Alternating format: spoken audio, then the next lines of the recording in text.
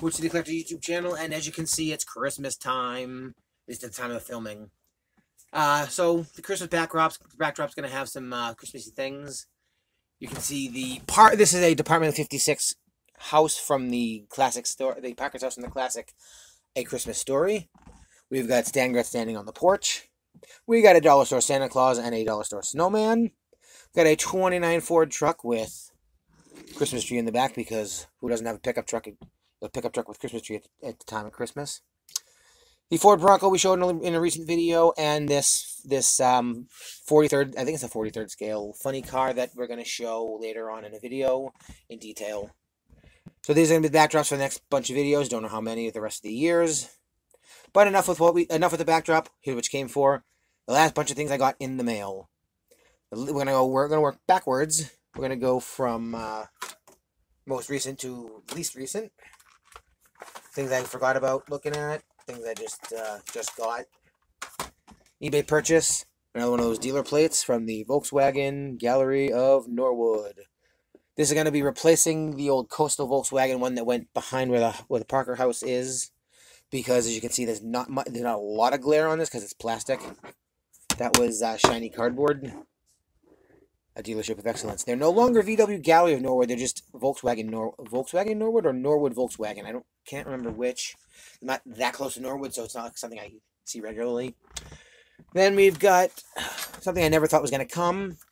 The Target mail-in 2021 Target mail-in Porsche. The downside of this, well, the upside is it's staying carded, because it's a mail-in. I know I don't collect we don't collect cardboard here in the Wood City, but there's some exceptions. The bad thing is the Protecto pack is beat to crap, because I think it was probably left around the warehouse and didn't get mailed or something, because I finally got a confirmation the other day, well after I mailed it in, and the confirmation email didn't say it cost me anything for shipping, so my guess is because it took so long, they gave me for nothing. It's the number 5 in this 2021 mail-ins. You've got $20 worth of cars sent in the card backs and or UPC codes if they're multi-packs. Excuse me. And you got in it for the cost of shipping, got the car. It is a nice teal green with orange, white, and red tampos. Black Real Rider tires. Black out rims. Here's your card. Everyone's already seen these before on the YouTubes.